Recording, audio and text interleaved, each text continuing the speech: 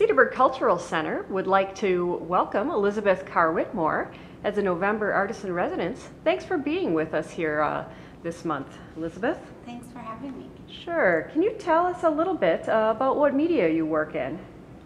Well, I work in several media actually, as I have different facets to my art career.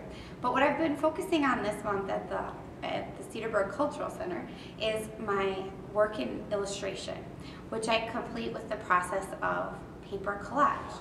First, I hand paint these papers with acrylic paint. It's tissue paper to begin with. And after I have some fun playing around and painting the papers, I cut the papers into small pieces and make the collages that you see around me. So what made you want to be an artist in the first place? Why do you do what you do? I can't remember a time that I wasn't creating. I've always loved experimenting with art materials since I was a small child, and I always knew and understood that I would pursue the arts throughout my life. So what's your favorite subject matter? Well, frequently when doing illustration, you don't get the choice of subject matter, although different artists tend to be good at different subjects, and I think that some of that has to do with their interest.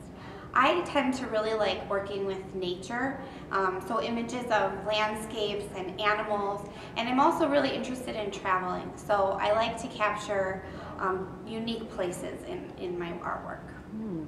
What kind of career preparation did you have? Well, I have an undergraduate degree from the University of Wisconsin-Madison in fine arts, which really gave me a core understanding of the fine arts and some of the materials that I liked to use. And then I went out on my own for a little while and pursued art and ended up finding a niche with children. Children always really responded to my work, which led me to teaching children and pursuing my graduate degree in fine arts, focusing on children's book illustration.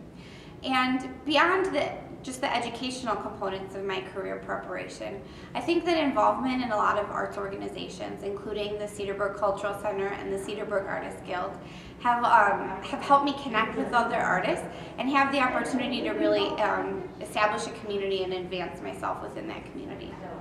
And why do you enjoy being an artist in residence? Well, thankfully, throughout my education and art experiences, I've had the opportunity to be an artist in residence both here and at some other organizations in Eastern Europe and other parts of the world. And I think it's just really a neat opportunity to connect with the public through your art. It can be a great opportunity to travel and experience what the arts community is like in other parts of the world.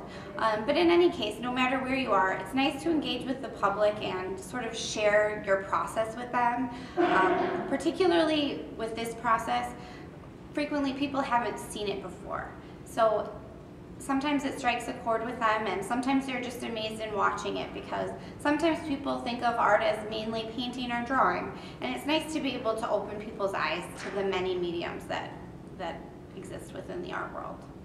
So what impact do you think the arts have on society? Well, I think that it's so important for all of us to express our creativity and express ourselves through art. I always say that I think everyone has an art media that they excel at. Unfortunately, some people don't find it in life because they stop that exploration. So I always try to encourage people to explore within the arts, to focus on the enjoyment of the process and sort of the catharsis of the process of whatever they're creating, and not berate themselves too harshly on the final product, because frequently artists will tell you as well, the process is a large part of it. And what are some of the other facets of your art career? Well, I think it's important to note that as an artist, maybe my favorite part of what I do is actually getting to express my creativity visually. But there are so many other facets of your career. Frequently, artists end up doing a lot of education. And I think it's important to note that artists are often involved with arts organizations on a volunteerism basis, because we're all trying to propagate the arts through the community. And in addition, we're entrepreneurs. So there's a lot of business aspects to our careers as well. And how do you continue to challenge yourself as an artist? I think your experimentation is key for me. So as well as this paper collage technique that I've sort of developed a visual language in. I also work in fiber, in glass, in painting, and I continue to explore other mediums as well. So I think with each new medium comes learning in the technique, but also challenging myself to discover how I want to create images within that medium.